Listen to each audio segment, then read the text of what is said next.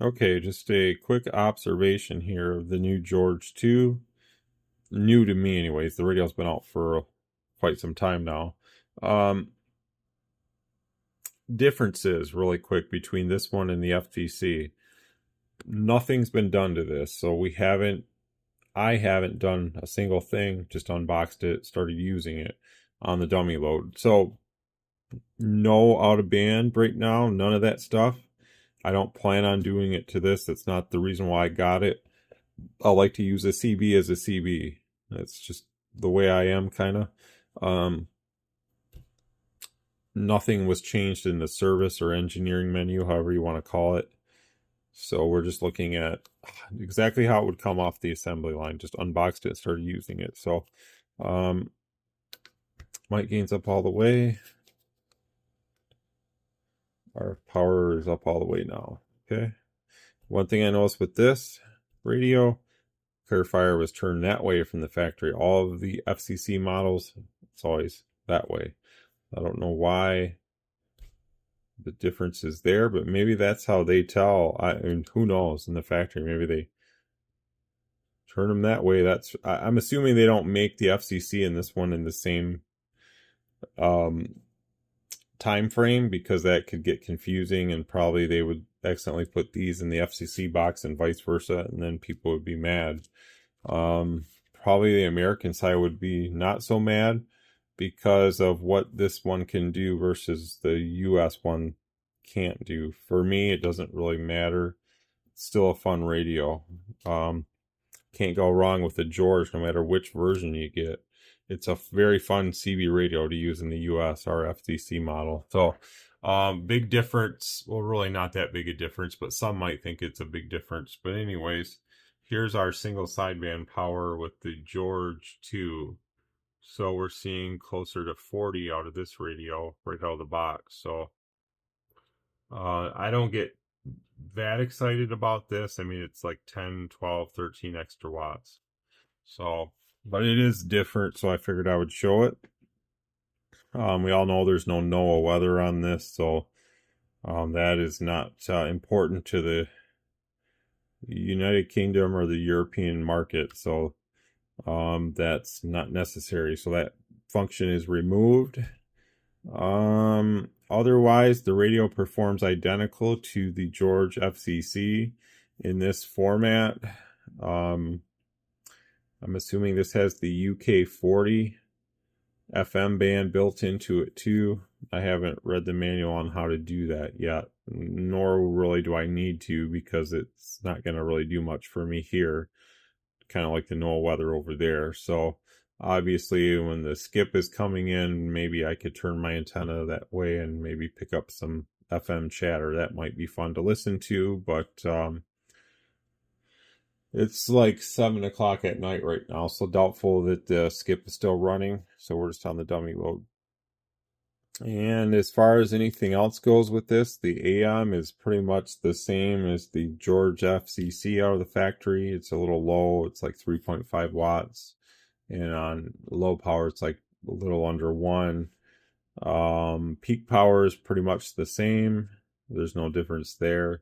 FM, it's about 1.5 to 2 kilohertz at the voice peaks, which is about normal for the FCC. So basically it's the same radio in a lot of ways. The only difference is it does just a little more power on sideband, but it's clean power. It's not over adjusted or anything. That's what I was a little concerned about in the beginning, as I'm seeing a little more power out of this. I was assuming it would be like the situation with some of the 10 meter models where, yeah, they do a lot of power, but when you look at the two-tone, it's really dirty. It's not the case for this one, and I'll show that really quick. And then that's probably going to be it for this one. Just a quick overview. All right, so we got our standard offsets on here, 1.9 kilohertz and 700 hertz. So let's go over to our 700 hertz right there. So that's that one. You can see the frequencies there.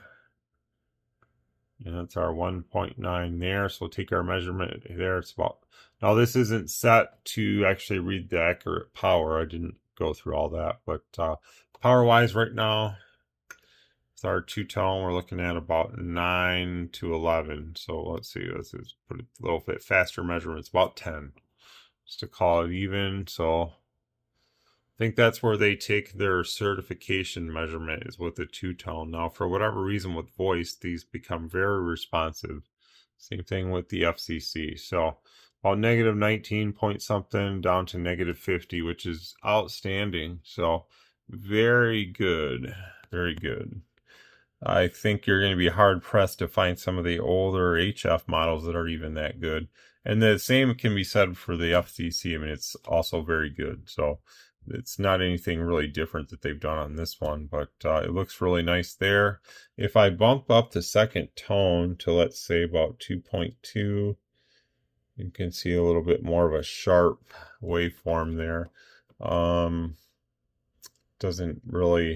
It doesn't really change anything here. Just extended that one out to 2.2 kilohertz out, but pretty much the same can be said there too. So really nice.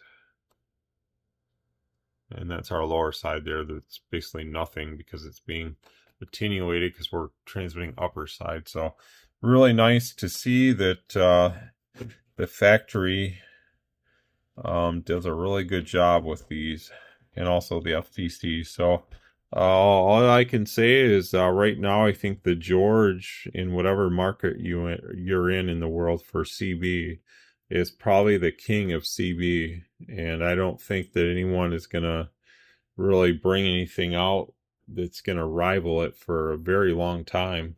If they do, it's probably going to be these guys with something else. So I don't think anyone else is really. Most other brands and such are marketed more for the 10 meter stuff. So I think we're looking at like the king of CB radio right now is the George FCC in America, and the George 2 in the European and the rest of the world, I guess. But I think this is more marketed towards the European market, because in other parts of the world, I think they have other restrictions. Maybe, I'm not sure, but I know this is a very popular radio in Europe, and it very well should be because it's a very good radio. As you can see, I have not tampered with anything, and I don't really plan on it because I don't see where I need to alter anything or give myself any out of band access with this. It's not my intention of using it. I think that for CB it's going to be very enjoyable every once in a while, maybe to hook this up and just have a listen out there and see what's going on. But I do have a George FCC off to the side here that you guys never see. That's one of my daily used radios here, and I really enjoy using it. So I think I'll put this one back in the box and let it sit and just enjoy knowing that I have it. And I just wanted to show you guys some of the things I saw with it. So I know it's probably sounds crazy, but I'm probably the only American that would want this, and I don't want to modify it at all. I think that's the reason they would want it, is because our version is not modifiable to this point. I'm not saying that maybe someday it won't be, but to this date I think that it's not. So, but that's not really the type of operator I am. I'm happy with sometimes how things are made, and just using it the way it was designed is kind of more fun for me, because anybody can go in and do whatever to it and go in and start adjusting service modes. But from what I see, it works pretty good.